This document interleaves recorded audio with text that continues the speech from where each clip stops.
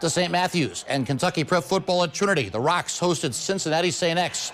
Pick it up in the third quarter. Trinity by 10 when it adds some pad to the score. It's Andrew Allen in a pile of rocks. Runs on a short touchdown for a 24-7 Rocks lead. Rocks also did with special teams. Still third quarter, up 17. They block a punt and recover it at the Cincinnati St. X 6-yard line. And that set up this. Lucas Sasser with the short touchdown run for a 31-7 Trinity lead. Trinity and head coach Jay Cobb won it 34-7. Taking care of the ball a little bit better, more decisive, execution better in the red zone.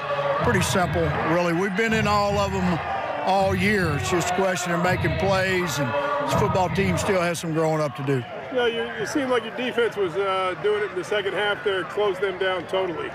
Well, they've done a good job all year. They've probably been the most consistent aspect of it. And the back end is the only structure problems that we've had, but they did another good job tonight.